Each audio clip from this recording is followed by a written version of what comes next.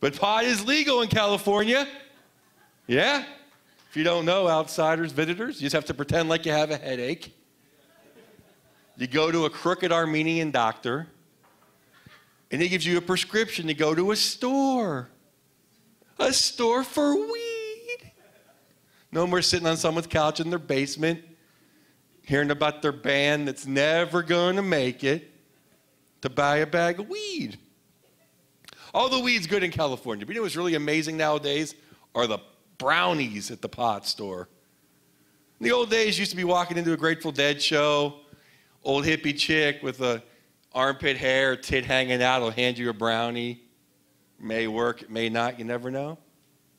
Nowadays, you buy a brownie at the store, it's like engineered by NASA.